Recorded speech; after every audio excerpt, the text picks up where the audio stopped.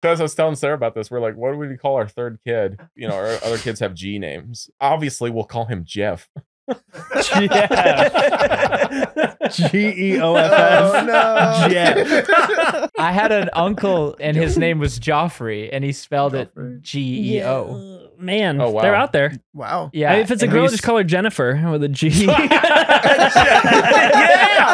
Yeah, baby. Jennifer. with a G. there's Jennifer, and there's Genevieve. That is spelled with a G. Look at that, It man. is. You can just pick. Dude, Jack with Wow. a G. There you go. There you go. That I was was coming up from the unambiguous. classroom, Yeah. little Gack.